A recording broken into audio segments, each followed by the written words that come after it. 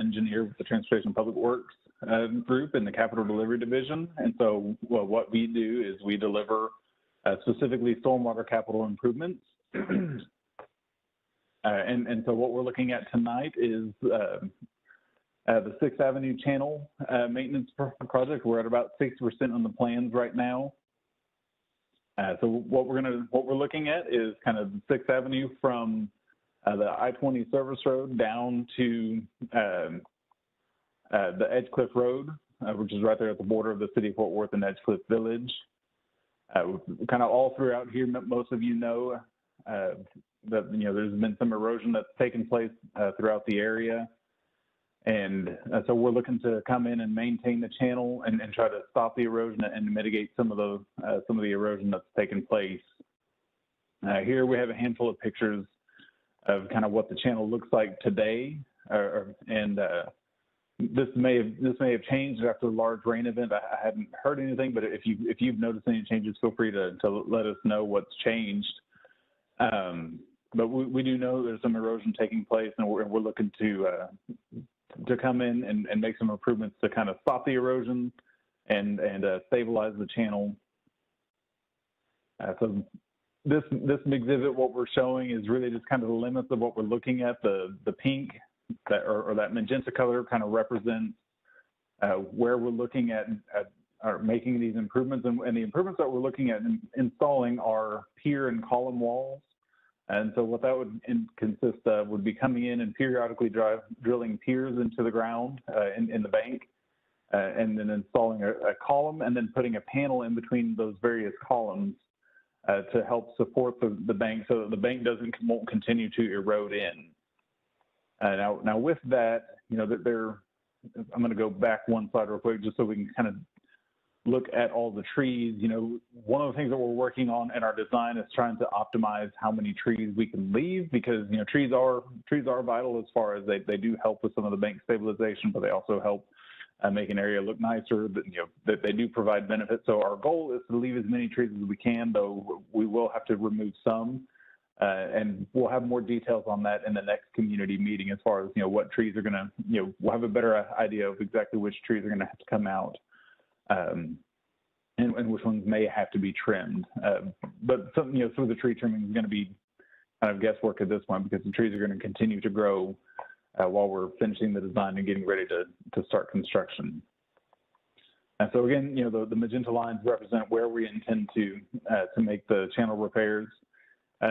This engineering drawing is really just intended to show kind of what that might look like. This dashed line here represents what the kind of what the channel looks like today. And then these piers that kind of go below the grade, that's the pier and column wall that we're looking to install. The blue lines on the screen represent where the existing fences are. And this is just one example. This isn't saying that this is exactly what it'll look like at every location, but this is just kind of a typical example of what it might look like. So, with this potential improvement, what we're having to balance is the need for a potential U.S. Army Corps of Engineers permit, which while we're the city and we do ask for our residents to get permits whenever they're doing different construction projects, the federal government will ask us to get various permits depending on what we're doing, and channels is one of those things that the federal government does have some input into. And so that's how we've kind of come to this idea, so that we can try to minimize the impact to what's called navigable waters of the U.S. We're also wanting to make sure that we are not reducing the capacity of the channel. We want to make sure that the channel will continue to carry the same amount of water after construction is done as it does today, so that we're not making any of the flooding worse. And we're also wanting to make sure, as I'm sure you may have noted on this, we're not planning to do anything to the channel bottom. That means that channel bottom is going to continue to be natural, which means it may still continue to erode at the channel bottom. But by putting in these pier and column walls, what that does is that means that the channel won't continue to get wider and then start eating into various backyards. So that's kind of the solution that we're looking at here. Just to run through a handful of the project details, the benefit of this project is we want to mitigate the erosion. That's our primary goal. We're working on design now. We anticipate completing the design in winter of 2022/2023 and bidding and awarding starting at that point, with construction to possibly start in the spring, depending on the responses of the bidders. And we're showing a 2-year construction timeframe right now. While that's a little bit long for this channel in particular, but the way that we're bidding this project, we're coupling it with another project that has a very similar type of repair method. What that does, that provides some benefit to the city in that we'll get a single contractor who can work on both of the channels, which will reduce some of that unit cost because they'll have a bigger project to deal to take care of. So we get some economies of the scale when you have a bigger project. So we have a 2-year time frame on here, not because this channel will take 2 years, but because we don't know which channel that contractor would address first, if they would do this channel first or if they would address the other channel first. We just don't have that information at this time. So that's why the 2-year timeline for construction. The estimated cost at this point is about $1.3 million for the construction, and it's stormwater revenue bond funded. And with that, I'll go ahead and open it up to any questions. So are there any questions that are in the chat, Mr. Crenshaw? No, I didn't see any. I think we can just, like you've done in the past, maybe just go down the list with anyone. Start, I guess, Jason, maybe you want to go ahead and you can unmute and fire away. Hey, can you hear me? Yes. Yes. Hey, so I was just curious, because I know this channel kind of does some snaking around and it ends up behind Greenbrier. And we've noticed that there's a large stretch of the channel that's completely concreted out with like concrete ramp walls and concrete floor. And I was just curious if there was a specific reason y'all were not doing that, because it seems like that would be, I don't completely understand y'all's diagram, but it seems like that would be more stable. I was just curious. Well, and so, concreting channels is really something that the U.S. Army Corps of Engineers really frowns on.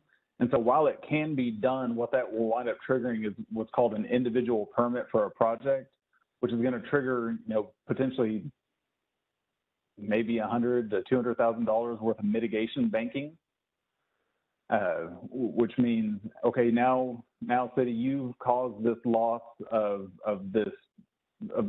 what's called below the ordinary high water mark. You've caused this loss of a natural resource.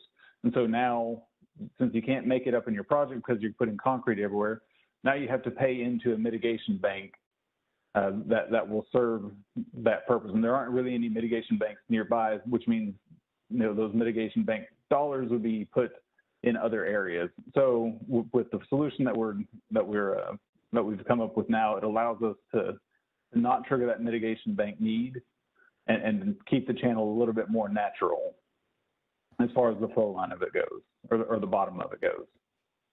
Gotcha. I mean, I guess as long as it's effective, that's what matters most to us as residents. Right. But my other concern was so, something you. Sorry, go ahead. I'll go back to this diagram again. So the way this, if this is the channel today, the way that erosion happens is like the bottom will start getting lower, which means those banks will start getting steeper, and then the banks will fall in, and then it'll be kind of wider again. The banks won't be as steep. So what these walls do, they kind of serve as cutoff walls, so that as the channel may kind of naturally try to widen a little bit, it'll hit these hard points, and it won't be able to widen and get into private property. Gotcha. And yeah, that actually kind of brings me into my next question, because you mentioned something earlier about not wanting the channel to get, not wanting the channel to get narrower. And we're concerned about that because, like, I don't know what everybody else's backyard looks like, but for me, like, the only thing stopping my friend's fence from like being sideways into the creek is a telephone pole. And some of my next door neighbor on one side looks like even worse. And I mean, I haven't looked at our title or anything, but in my head, we may have already even lost land because, the fence line isn't always where the land is. But my biggest concern is like that thing is huge behind my house. I've never when we moved in, since we moved in, probably, I don't know, 8 years ago now, something like that. It's gotten substantially wider, like at least twice the width. And I got to tell you, I mean, the whole time I've lived here, I've never seen that thing even kind of full.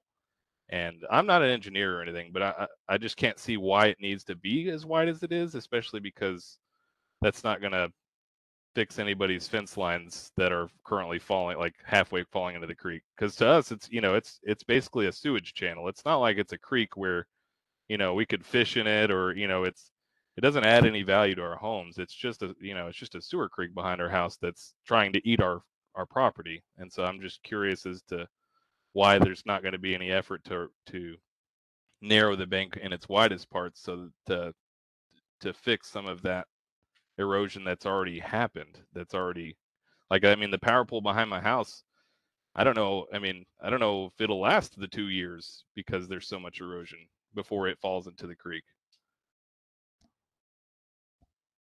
Yeah, and you know, trying to shrink a channel down is not an easy thing to do, because if you start saying, oh, well, we want to shrink it down, and then all of a sudden somebody floods because the storm came that we haven't seen, you know, that's not really a risk that we can really take.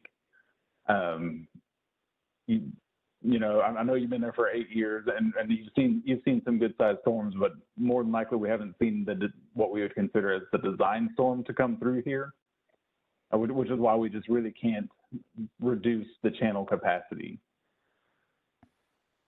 Now on the utility pole, if it's leaning more, you know, those utility poles are owned by Encore, especially if they have power on them, and if it's leaning, I don't remember what their threshold is, but they do have a threshold for if it's leaning beyond a certain amount, they'll come out and set a new pole to address that. While we're still working to get this design up and running. Gotcha. I guess in my head, there's the current capacity of the channel isn't really by design; it's just by nature in my head. And so, to me, right. it doesn't feel like it's. Go ahead. But that's heavily a function of when the area was developed. I want to say the houses were built in the 60s. Is that about right?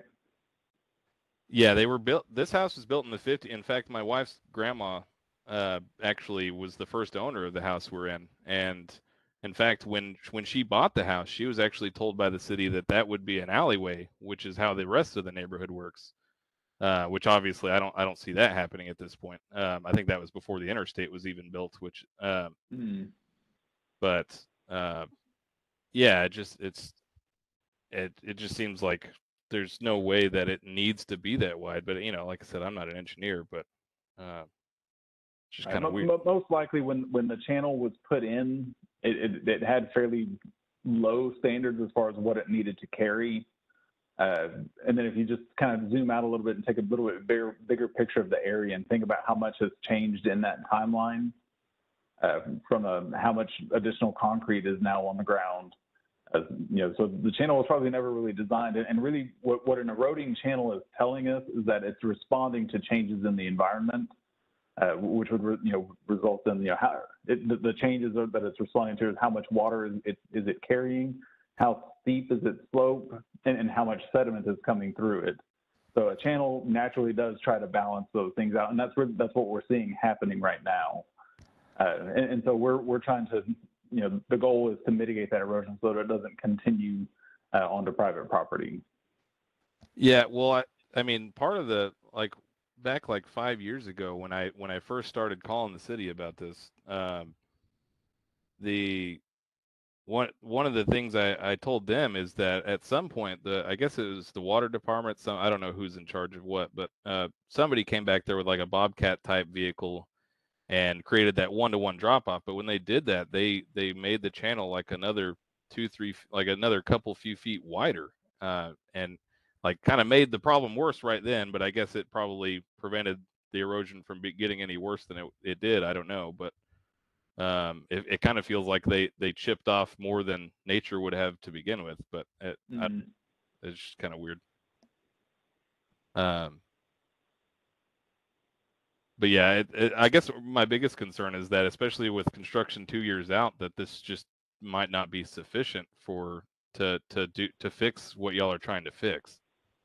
Because like it may be too little, too late for some. And it's especially if we get that storm like you're talking about, especially after a summer like we've had. I know with the recent storms, it did seem to get worse. I don't know that it got feet worse, of course, probably just inches, but summers like this that are followed up by crazy, like a hurricane season style torrential but downpour, then yeah, I just don't know that 2 years out this type of plan is enough. But I guess we'll see what happens. Right, and so like I said, we're slating 2 years for the construction right now, with construction to start in hopefully in spring of 2023. But since we don't have a contractor on board at this time, we don't know what that contractor's plan would be, as far as which channel this one or the other one, which one they would hit first. And we'd certainly be working with them to come up with that plan, as we get someone on board. And it could be that they may have two crews and say, hey, we're just going to get both done all at once. Yeah, I was actually that's curious not about generally, that. Go ahead. That's not generally how they're going to do it. They're normally going to have, a lot of times these contractors will have a crew that they do channels, and they'll also be doing other types of work. Maybe they do storm drain work on with a different crew, and so usually they just send that crew to one job. But again, since we don't know who the contractor is because we haven't bid this work yet, that'd be something we'd be working with them. And we'll have additional community meetings. Once we have the 90% plans ready, we'll have another community meeting. And then once we have the contractor on board, we'll have a pre-construction meeting. So before the contractor shows up, we'll have a meeting with the contractor on board to kind of talk about how they're planning this out. Gotcha. Yeah, when you were talking about earlier how you didn't know which one they would do first, I was kind of curious as to why the city would not dictate to them which one would be done first based on priority. Mind you, the whatever the other channel is may be of a higher priority. I don't know, but I just thought it was weird that it made it sound like the contractor got to choose. Yeah, and so there are times when the city does set a specific schedule, but a lot of times things like that will fall under like the contractor's means and methods. They had the contract to get the project done, and if we have a compelling reason to set a particular sequencing, then we can certainly do that. I don't know. We'll have to spend some time thinking about that as we finish up the design and get it ready for bidding, if we need to put in a specific sequencing.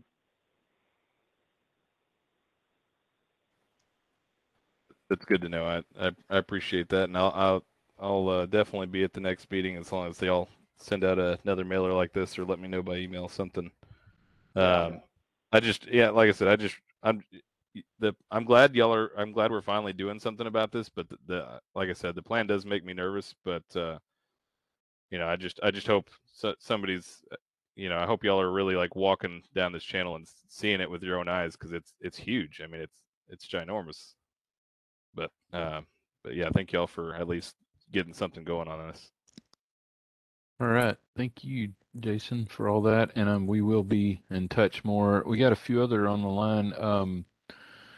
Let's see, another online user. Is it Jose? Do you have any questions or want to unmute? You don't have to, but if you want to, have an opportunity. If not, that's okay. Okay, we can.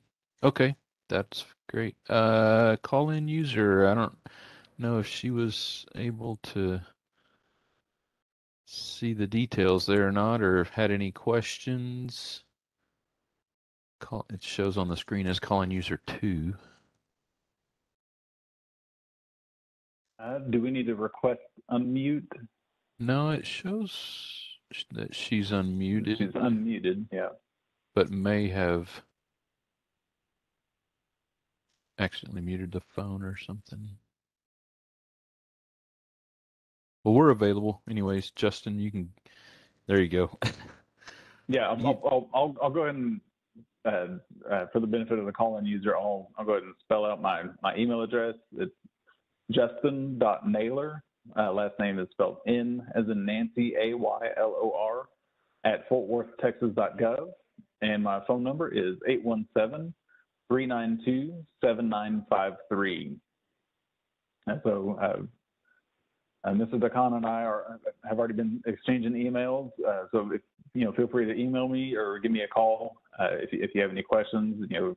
After we get off this meeting, oh no, I wish I would have asked that question. We're still here. We're available.